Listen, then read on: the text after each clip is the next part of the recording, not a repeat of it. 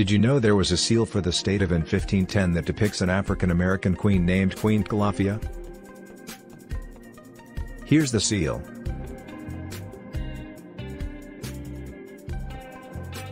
Allegedly this was the original seal of the state. But was it even a state in 1510?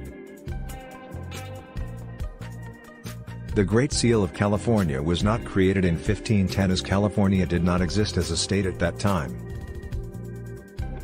California was not established as a U.S. state until September 9, 1850, and the design for the Great Seal of California was not adopted until 1849.